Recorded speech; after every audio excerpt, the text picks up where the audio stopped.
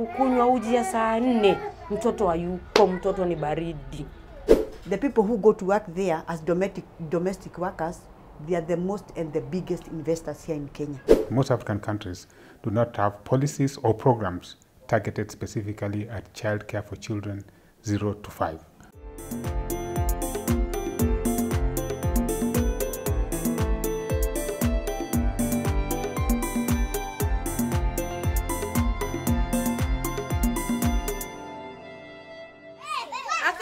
Mama akarudi tena akaua baba sasa torokeni. Women are said to be children's primary caregivers in most, if not all, African settings. However, for mothers in informal settlements in Kenya who double up as both breadwinner and primary caregivers, they have to make difficult decisions.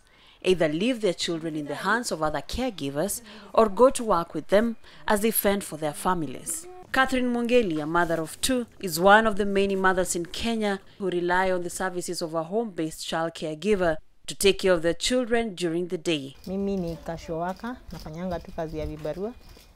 Huwa naleta mtoto hapa, huyo Esther nilikuwa namleta hapa akiwa mdogo, akafikia umri wa kwenda shule akaenda. Sasa huyu mdogo Mikaela ndio namletanga. Wakati natoka naenda kibarua ndio namleta. Okay, mimi kwa majina yangu naitwa Anne. Na nakaa tu hapa Maruru. Okay, mimi ni mtu wa vibarua. Saa ingine naendanga mpaka hata mjengo. So nilianza kuleta huyu mtoto hapa akiwa na miezi 6.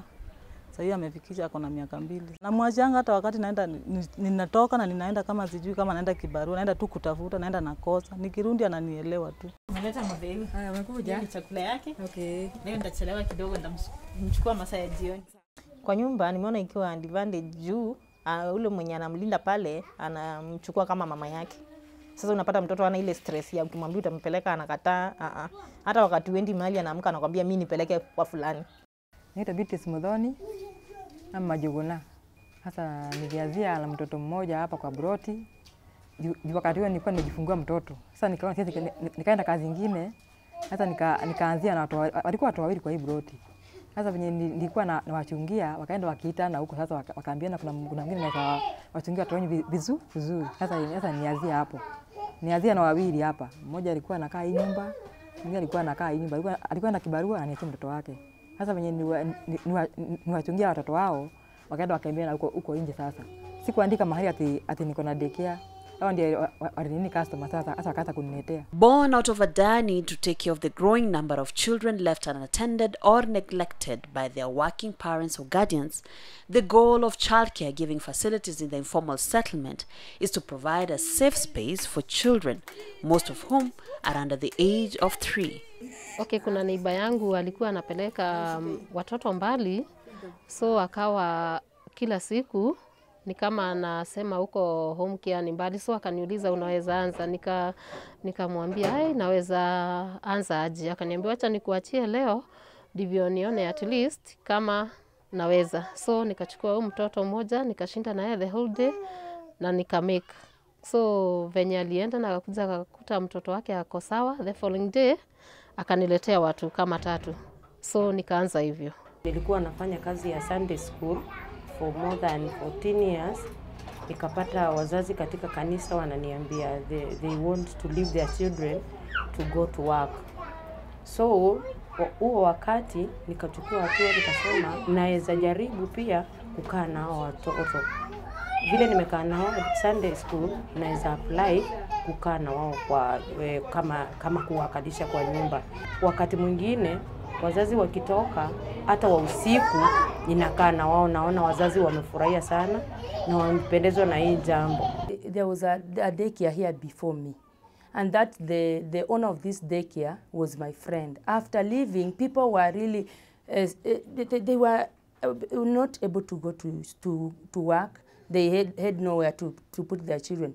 Before they get another daycare, it was a challenge for them. Wengine paka walikuwa nakaa na watoto kwa nyumba, wanaulizana tutafanyaje, mara naachia jirani anafika mahali anamwambia leo mimi siko. Na hiyo kitu ikaanza kugrow. Teacher kaniambia, teacher, after corona we collapse. Unaonaje? Unajaribu na daycare uone kama kanaweza pick up. Mimi kuanza kwangu nilianza na mtoto mmoja ambapo nililetewa na mama, aliona niko na hiyo wito ya watoto. Nilikuwa nauza nini hapa, maembe hapa nje na avocado. Sasa watoto walikuwa na njaa hapo wa jirani. Akaniuliza, unaweza nikalie na mtoto? Nikamwambia mimi siwezi, lakini akarudi akaniambia, mimi naona unilelee huyu mtoto. Mimi aliniachia mtoto hanijui, aliniachia mtoto hata sikumfahamu, lakini huyo ndio nilianza naye mwaka mmoja, kama nambeba naenda kanisa na yeye, naenda kila pahali na yeye. Sasa ndio wazazi wengi wakaniona, wakaniuliza, unaweza tulelea watoto? Hapo ndio nilianza. Uthabiti Africa has identified approximately 5,000 of these facilities in Nairobi County alone, 2,000 in Kisumu County, and they estimate that there may be as many as 30,000 throughout the country. A majority of them charge a facilitation fee of about 30 shillings or less until their guardians pick them up. Sikuwa ninajua kama inakuanga kazi. Sikuwa nimesikia kitu kama daycare, baby care. Sasa mimi ilikuwa tu nifanye vile niliambia Mungu. So ikafika siku moja, kuna mama tu alikuja, akaniuliza, wewe ndio unakaanga na mtoto fulani? Nikamwambia, kaniuliza na unalipishanga aje? Nikamwambia hapana, silipishangi, lakini mimi ndio nakaa naye. So akikuja alipata nimeogesha hao watoto, pia walikuwa size ya wale wangu. Wote nimeogesha, nimepanga kwa kiti, sasa napaka wote mafuta ni kuwabadilisha manguo. So hiyo habari ikaenda ikienea, kuna mama mwenye anaweza chunga watoto vizuri.